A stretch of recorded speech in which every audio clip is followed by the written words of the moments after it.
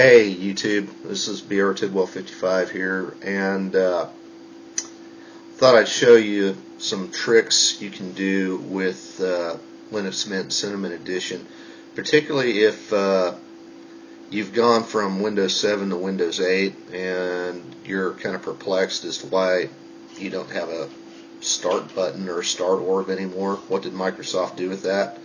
Thanks, Microsoft. That's the way you taught us how to use computers for 25 years, and now you just yank it out away from us. Way to go. Anyway, I can show you how to get some of that functionality back if you're using Linux Mint Cinnamon. So, here we go. The first thing that you can do with Cinnamon Edition is you'll notice the panel down here at the bottom in Linux Mint. They call this the panel, not a start bar or Superbar, but that's what they call it in Windows 7. Anyway, the first thing that you can do with that is you can change the size. So you right click on it and go to settings, click on settings to open up settings, and click on panel, and the dialog will come up, and you're using a bottom panel, and what you can do is you can change the panel size. So you go ahead and click that, and also go ahead and click allow Cinnamon to scale panel text and icons so it looks right. And on this bottom panel height, just go ahead and click that up to between 32 and 35 pixels. That'll give you a size that you're more used to looking at. And with that done, now we're going to move some things around so it works more like the Superbar in Windows 7. You right click on that again, and this little slider here that says panel edit mode, go ahead and click that on, and that's going to let you move these icons around on the panel. So this icon right here is a show desktop icon. Now, if you want to stay true to how it works in Windows 7, you notice that's all the way at the far right of the panel, past the clock and past the system tray, or what I call the system tray. It used to be the system notification area. You can go ahead and slide that all the way to the end and drop it, and now you can go all the way to the end of your panel and click that and open up all your windows. We'll go ahead and click panel edit mode off, and then we'll go back up to settings one more time. And what we're going to do now is we're going to, well, before we do that, let's go ahead. We're going to duplicate these functions here in a second, so don't worry about it. But we're going to get rid of these little quick launchers. You're not going to need them after you're done with this. We're going to leave that menu right there where it is. Actually, we can configure that menu icon as well. If you don't want any text, you just want an icon there, you can either rename it, you can call it Start, you can call it Fred, you can just get rid of it. I'm going to get rid of it. Okay, now the next thing we can do is now we're going to remove, we're going to replace one of the applets that's on here. The applet that actually lets you see and switch between windows is amazingly called Window Switcher. We're going to get rid of that, and we're going to replace it with a Window Switcher with Preview. And what that's going to do is that's going to let you actually see. That's actually going to let you see, give you a preview when you hover over the icon, like you can in Windows 7. I'm a little tongue-tied today, excuse me. Let's see, where's that at? Window list. Yeah, we don't need that.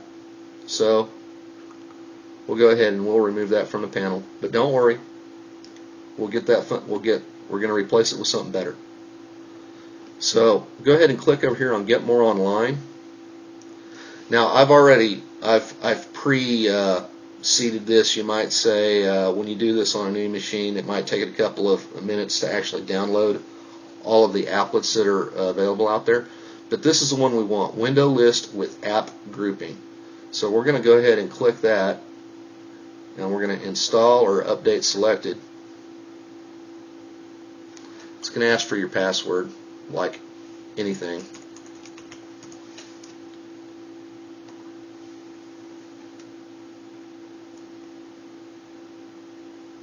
And a little check mark tells you that it's installed, so then we go back over to our installed window, our installed applets, and right click on it and add to panel.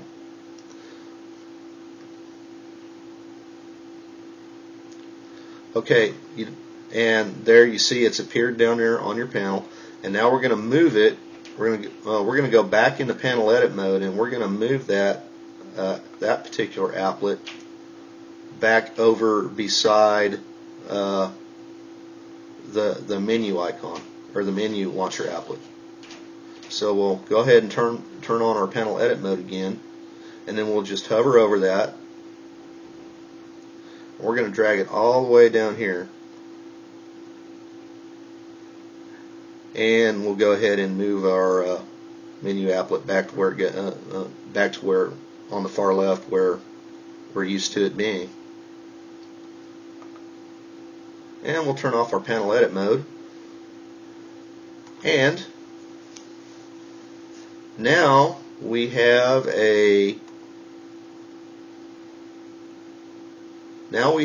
panel that emulates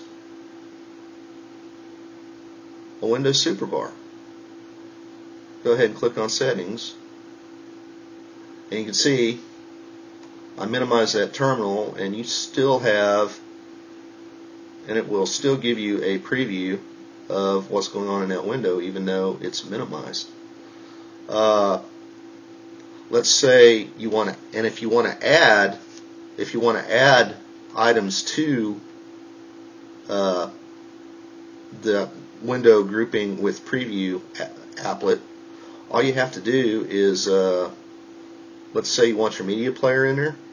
Well, just go ahead and go to your menu and open that application up, and then once it comes up, say you want your media player in there, all you have to do is, now you see it open, all you have to do is hover over it and pin to favorites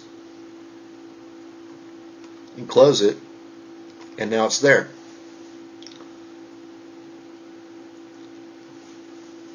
So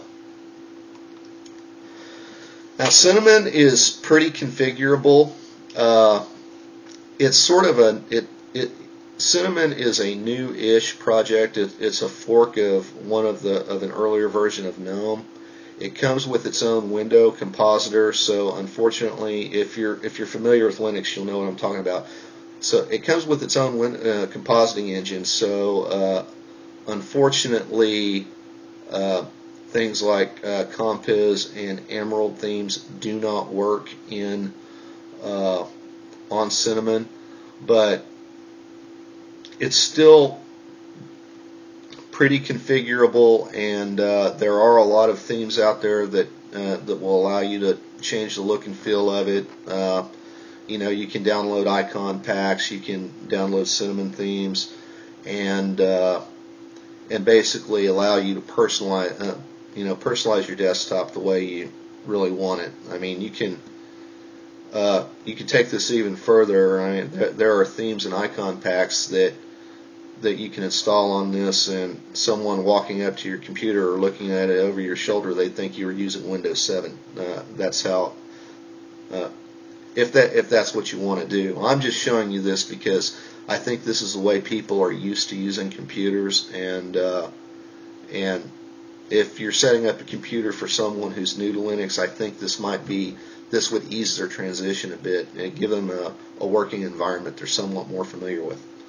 Well, anyway, that's all I have. This is BR Tidwell 55, and thanks for watching.